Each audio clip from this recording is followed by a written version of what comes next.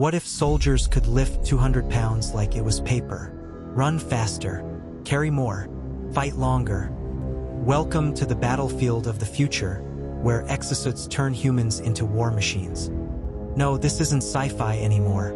It's real, tested, and deployed.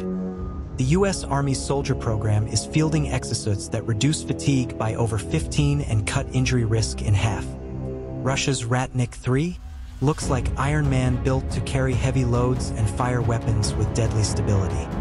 China, already testing powered leg armor for soldiers on steep terrain. These suits use hydraulics, motors, or spring-loaded frames to boost strength and endurance, without replacing the human inside. The soldier becomes the system. Imagine sprinting with 100 pounds on your back, and not even feeling it, or holding a rifle steady after hours of patrol. That's not future tech.